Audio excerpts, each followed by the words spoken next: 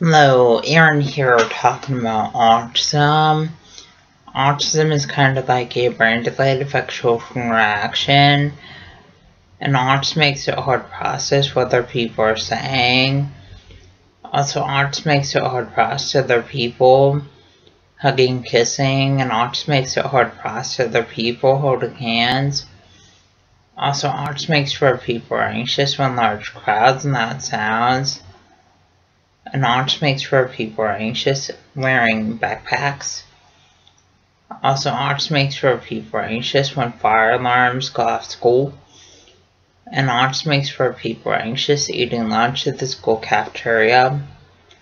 Also, just to let you know, the signs of autism are lack of social skills, lack of eye contact, lack of speech, and lack of communication. Also, when people act up in school, that's a sign of autism. Also, when people have low grades in school, that's a sign of autism. Also, when people stim in school, that's a sign of autism. Also, stimming is kind of like hand flapping and hand motion, hand movement, and hand fidgeting.